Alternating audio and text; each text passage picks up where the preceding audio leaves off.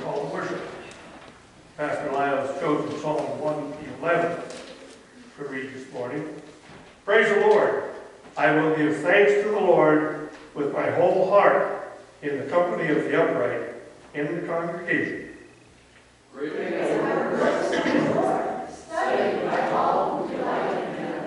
Full of honor and majesty is his word, and his righteousness endures forever. He has gained him now by his wonderful deeds.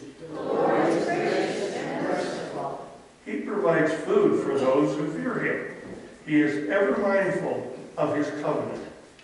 He has shown his people the power of his works, and given them the heritage of the nations. The works of his hands are faithful and just. All his precepts are trustworthy. They are established forever and ever, to be performed with faithfulness and uprightness. He sent redemption to his people. He has commanded his covenant forever. Holy and awesome is his name. The fear of the Lord is the beginning of wisdom. All those who practice it have a good understanding. His praise endures forever. And once again, we're going to open with hymn number 8 and welcome Pastor Lyle back with us. Thank you.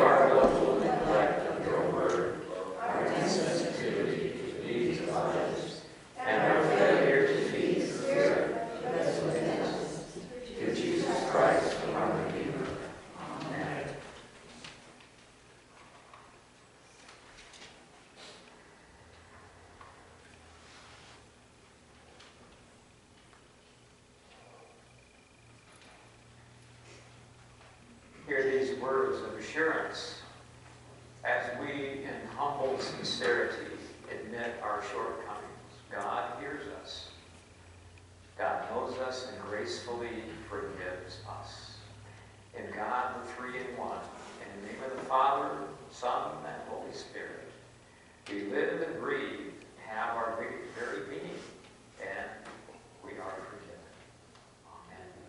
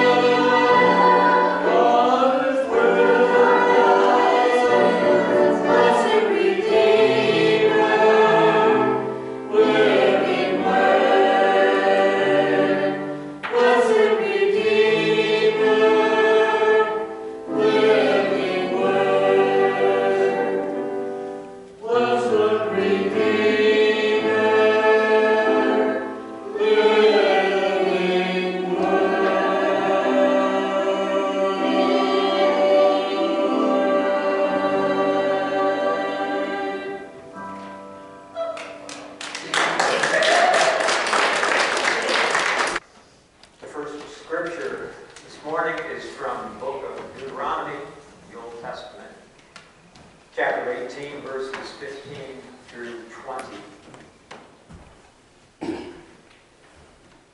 The Lord your God will raise up for you a prophet like me from among my own people. You shall heed such a prophet. This is what you requested of the Lord your God at Horeb on the day of the assembly, when you said, if I hear the voice of the Lord my God any more, or ever see again this great fire, I will die. Now, as an aside, I'd like to mention that the book of Deuteronomy is where Moses is reflecting upon the Exodus story. And he retells the story in Deuteronomy about the Exodus. role as a leader. He served as a prophet and priest who followed the direction of the Holy Spirit and led those following him to do the same.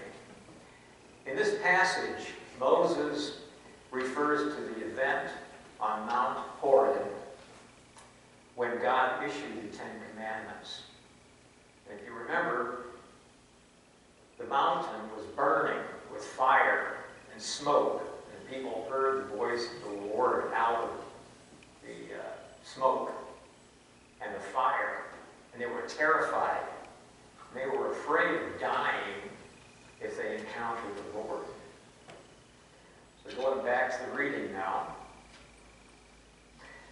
Then the Lord replied to me, Moses, "They are right in what they have said. I will raise up for them a prophet like you, Moses, from among their own people. I will put my words in the mouth of that prophet, who shall speak to them everything that I command. Anyone who does not heed the words that prophet shall speak in my name, I myself will hold accountable. But any prophet who speaks in the name of other gods, or who presumes to speak in my name a word that I have not commanded, that prophet shall die." This ends the reading. This is the word of the Lord. Thanks be to God.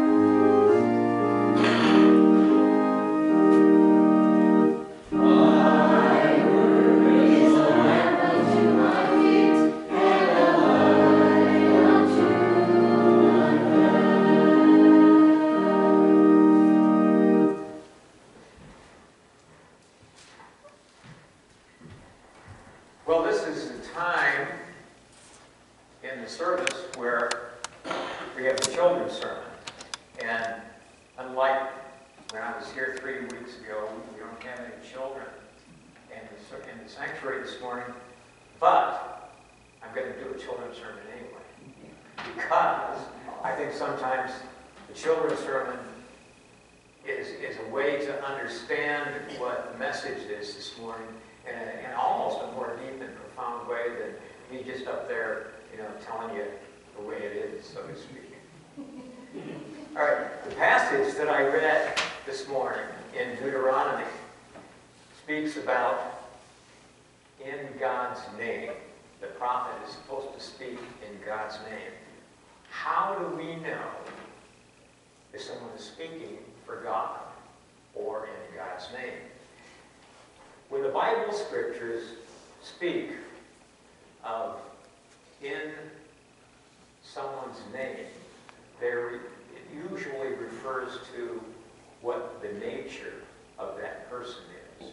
For example, a lot of times you will hear someone praying in Jesus' name. So that means they're praying in the nature that Jesus would pray in, would be praying for the same things that Jesus would be praying. So it means praying in Jesus' name is praying like Jesus would. And what did Jesus pray about and teach about?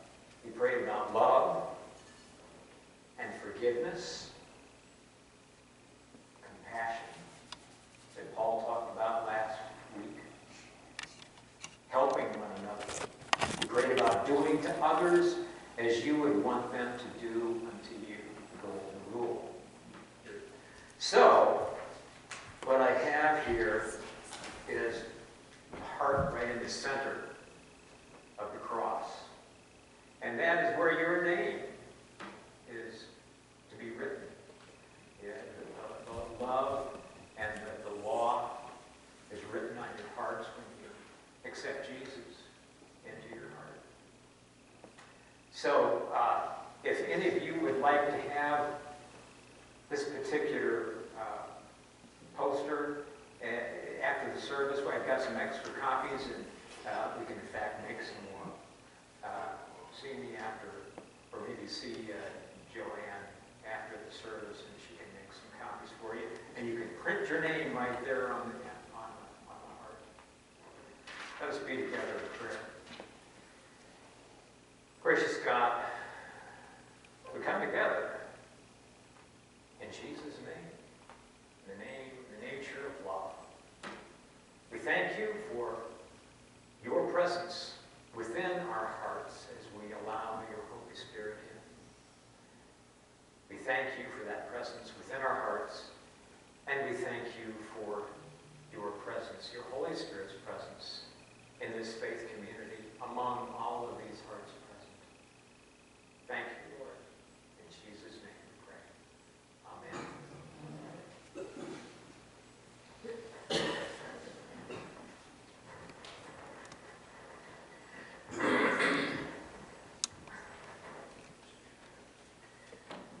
The gospel message is from Mark, Gospel according to Mark, chapter 1, verses 21 through 28.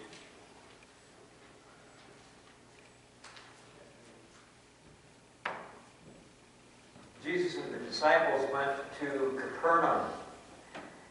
And when the Sabbath came, Jesus entered the synagogue and taught. The people were astounded at his teaching, for he taught them as one having authority and not as the scribes. Just then there was in the synagogue a man with an unclean spirit. And he cried out, "What have you to do with us, Jesus of Nazareth? Have you come to destroy us? I know who you are, the Holy One of God." But Jesus rebuked him, saying, "Be silent and come out of him." And the unclean spirit, convulsing him and crying with a loud voice, came out of him. The people, they were all amazed, and they kept on asking one another, "What is this? A new teaching with authority. He commands even unclean spirits, and they obey him." At once, his fame began to spread throughout the surrounding region of Galilee. This is the word of the Lord. Thanks be to God.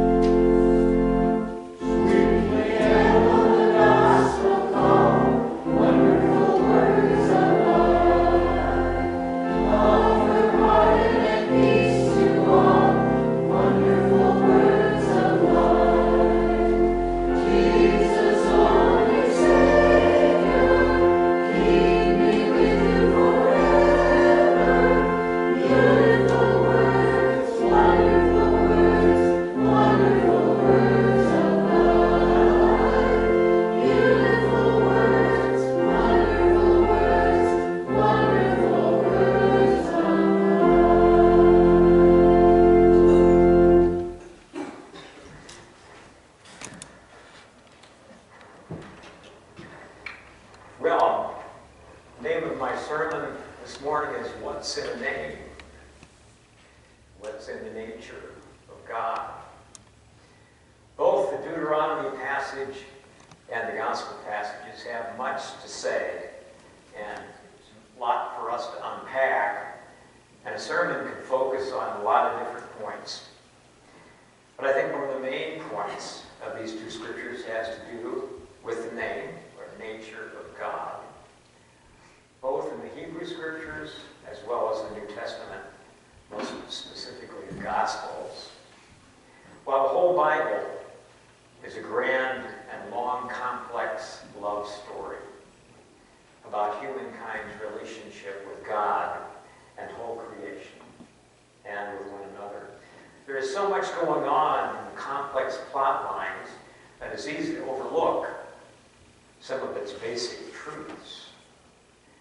Both the Hebrew and the Testament have stories and poetry that reveal the nature of God. And we, as Christians, in my opinion anyway, through our faith in Jesus Christ as God with us,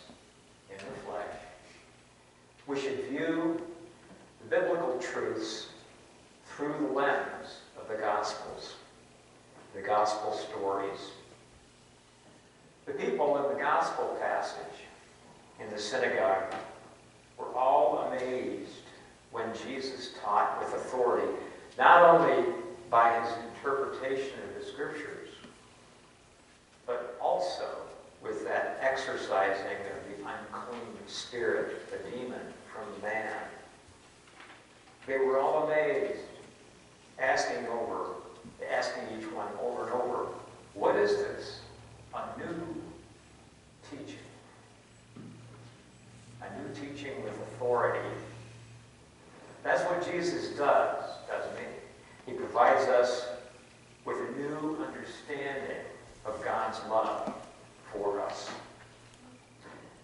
Jesus' name and nature are recognized by the unclean spirit, who calls him Jesus of Nazareth, the Holy One of God. The people in the synagogue act differently, don't they, to this new teaching than the people who were following Moses in the Old Testament story.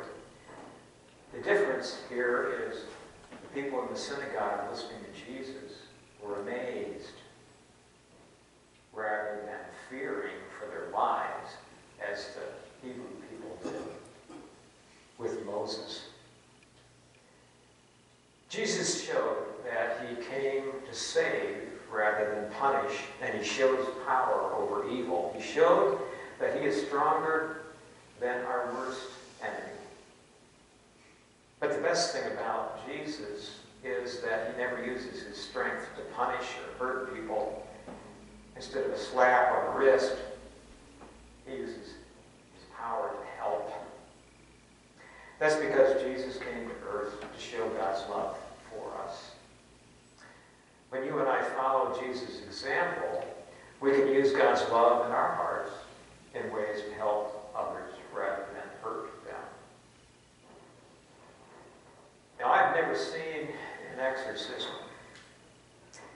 but I have seen transformation take place. I'm going to share with you an experience that I had. And it was perhaps the Holy Spirit in Jesus' name releasing a hospital patient from an unclean spirit. I was visiting this patient and his wife in the hospital many years ago. This is kind of a scenario of what happened. It was my first visit as a volunteer for a group of hospital volunteers called Befrienders at Genesis Medical Center in Davenport, Iowa. And the experience, the transformative experience that I observed and I felt myself involved the patient, his wife, as well as myself. The patient was depressed with lines of anxiety written on his face and his wife's. He had been healthy all of his life, and then he had a serious heart attack. He was concerned about what the implications were for that, for his life, with his wife also. He and his wife were in their second marriage, having lost their respective spouses to death, and they had met in church a few years earlier. They fell in love and they decided to get married in church. And this is where a really strange event happened. They felt understandably betrayed by the pastor who forgot to be at church to marry them. And they never went back to church.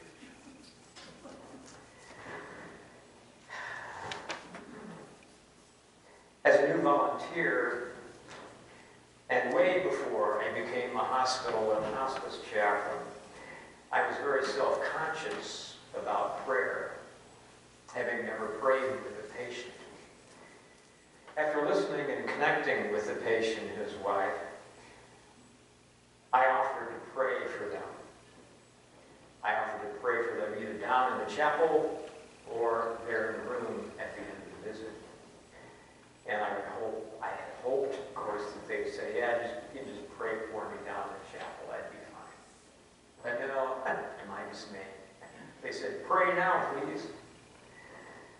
So I prayed a prayer.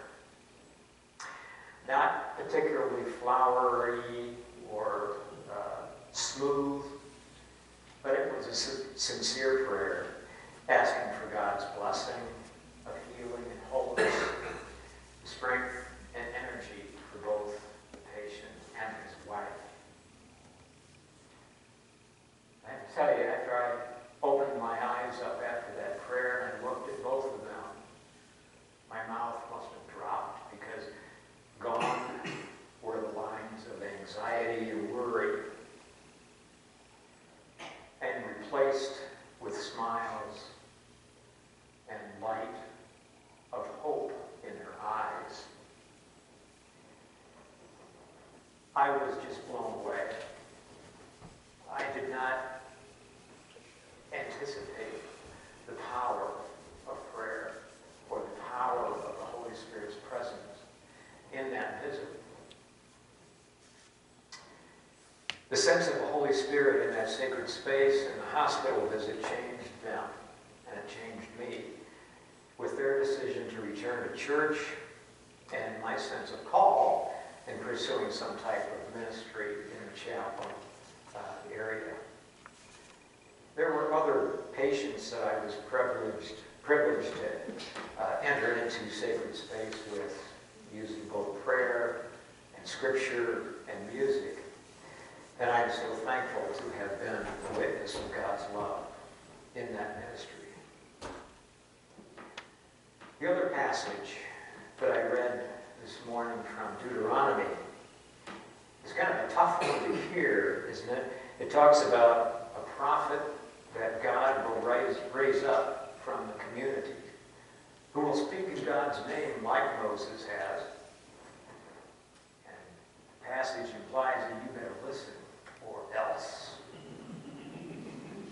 So there's two questions that came to me as I was studying this and trying to figure out, how should I incorporate this? What does it all mean? And the two questions: first of all, what is a prophet?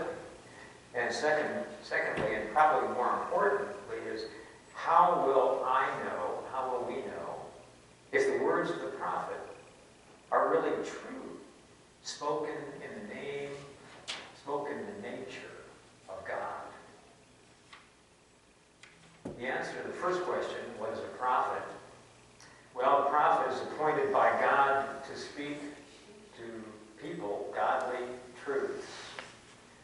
The prophet or prophetess may speak words predictive of future events, but more likely, their word is holding those people in power accountable when the powerful step outside of God's will. How do we know if a prophet's words are true? How do we know, by what criteria do we determine whether or not our motivations or their motivations are either Holy Spirit driven or ego driven? So is a person who is looked upon as a prophet, are their words true or false? Many preachers, including myself, begin sermons with, "May the words of my mouth and the meditations of our hearts be acceptable in your sight, O Lord, our strength and Redeemer." Perhaps a better petition prayer would be, "May your words be put into my mouth, and write your words, write your law on my heart and our hearts, O Lord. May the words I speak be yours, O God."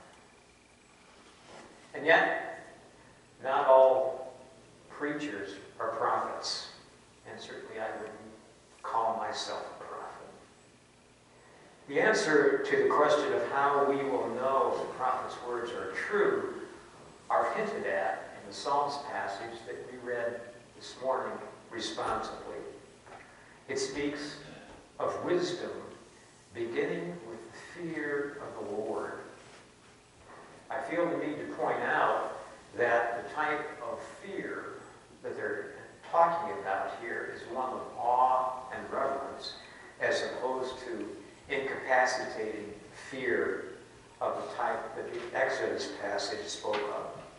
Those people were so fearful that they were not ready to have a personal relationship with God that is now available to us through Jesus Christ. Also, these psalms that we read responsibly portray those who fear Yahweh as mirroring divine attributes. And what are those divine attributes?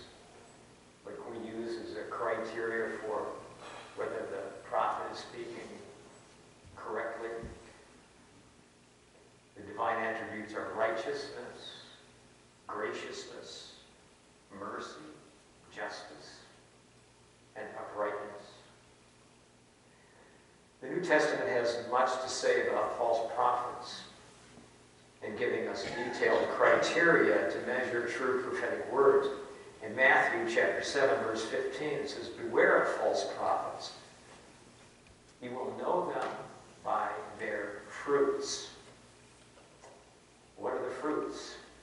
Well, they're mentioned in the book of Galatians. The fruits of the Spirit are love, joy, patience, kindness, generosity, faithfulness, gentleness, and self-control. There's probably more, but that's the list that the book of Galatians lists. So, Custer Community Church, you are to be congratulating on spreading these fruits of the Spirit in your prophetic witness to the gospel message. This weekend I got on the internet and took a look at all of the various activities and events that you guys have sponsored and developed for this particular church and the community. There were 26 of them. I'm not going to list them all, but they range from the WEAVE program, Women Against Violent Environments, the food drive for the storehouse, Kids Time program after school, the outreach program provided by coffee and tea baskets, Christmas caroling, the Select a Gift program, the letters of support to military veterans. Being a veteran myself, I can appreciate that. You baked brownies and cookies for the all-volunteer fire station. Donations to relieve people in Ukraine during the war. Prayer shawls.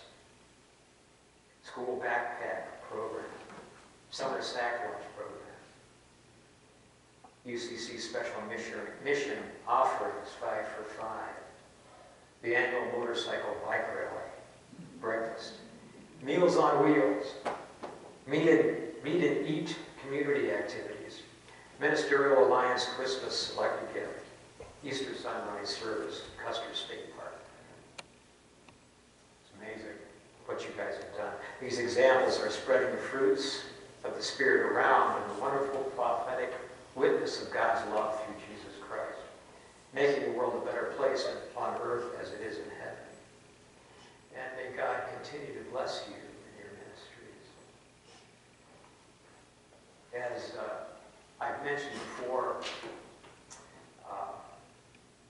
my sermons are always a work in progress. So this morning, after finishing the sermon, the word of the Lord came to me and said, "Add this." As I had mentioned to you earlier in my sermons, well, let me back up. The New Testament also has another example of what a true prophet should be. John the Baptist and his humility. He spoke a witness of repentance and forgiveness of sins. And he said, of Jesus whom he prepared the way for, I am unworthy to untie the thong of his sandals. It's almost a paradox, isn't it? Humility And he's probably one of the most humble prophets in the Bible. So beware of anybody who says they're a prophet speaking in God's name who's not humble. Especially if they say, I'm the most humble prophet there is. May we have the wisdom that comes from God as we hear God's word for ourselves and listen to those modern prophets who claim to speak in God's name and nature. Amen.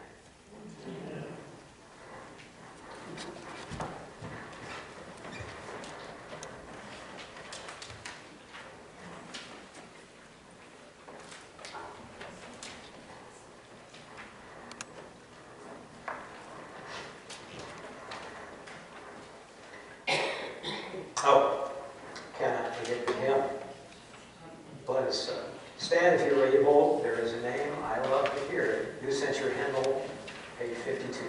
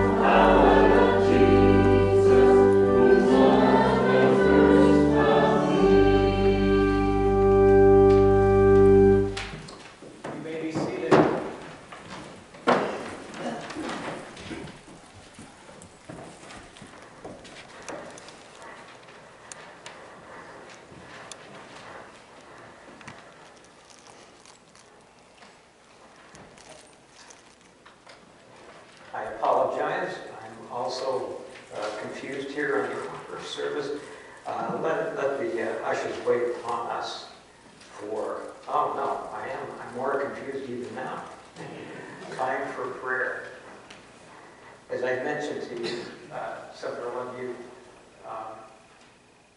I'm so thankful that God doesn't expect perfection, expects faithfulness. And so I ask your forgiveness as I may make some errors from time to time here in terms of the order of service. To God who welcomes all in love, let us pray for the good of the church and the joys as well as concerns of those in need. Do we have any joys or concerns to share with the church this morning? We have a joy. We are now great-great-grandparents. Right, Matthew Lyle was born on January 15th to our great-granddaughter Sydney and her husband Michael. Wonderful, wonderful. Congratulations. That is a joy. That is a joy. Continuation of life, generations. Any other? Yes? I would like prayers for my son-in-law, Justin, and also for his wife and children, and basically the whole family.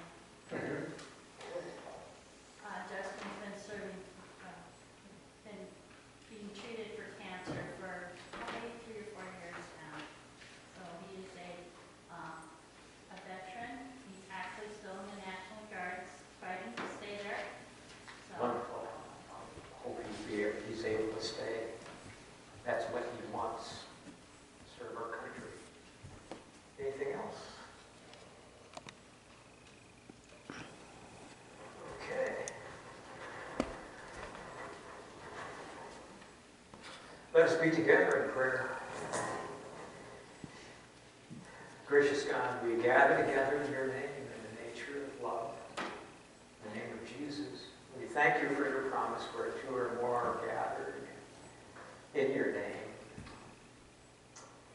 in your nature of love. You are present within our hearts and among us in relationship in this faith community that is Custer Community Church.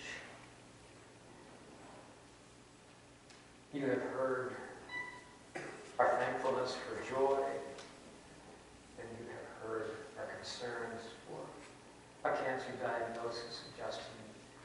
We ask for your healing presence with his family. May he sense your love and your strength. Give him courage and guidance so that he may be healed and fulfill his duties as a guardsman.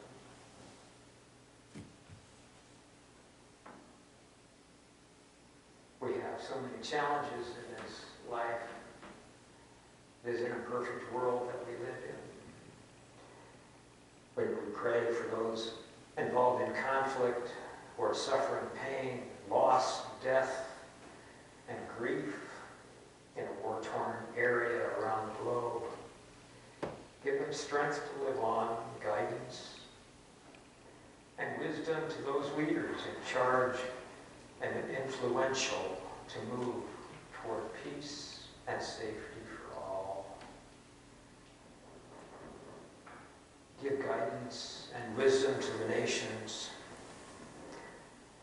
and this nation's leaders and those running for office, as well as guidance and wisdom to this nation's voters, who must decide the trajectory of our nation's story. God of every land and nation, you have created all people, and you dwell among us in Jesus Christ. Listen to the cries of those who pray to you, and grant that we proclaim the greatness of your name. As we proclaim the greatness of your name, all people will know the power of love at work in this world. We ask this through Christ our Lord, who taught us to pray. Our Father, who art in heaven, hallowed be thy name. Thy kingdom come, thy will be done, on earth as it is in heaven. Give us this day our daily bread, and forgive us our trespasses, as we forgive those who trespass against us. And lead us not into temptation, but deliver us from evil. For thine is the kingdom, and the power, and the glory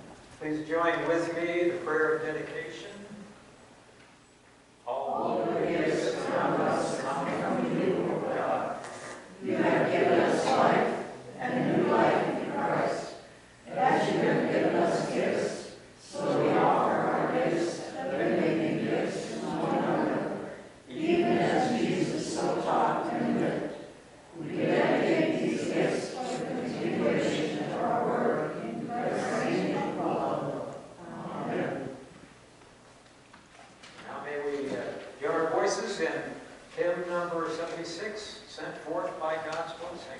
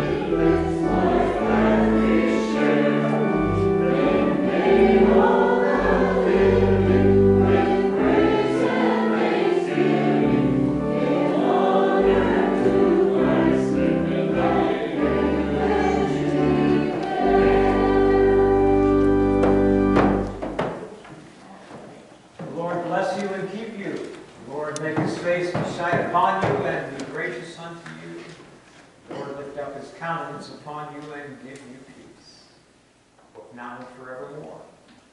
Amen.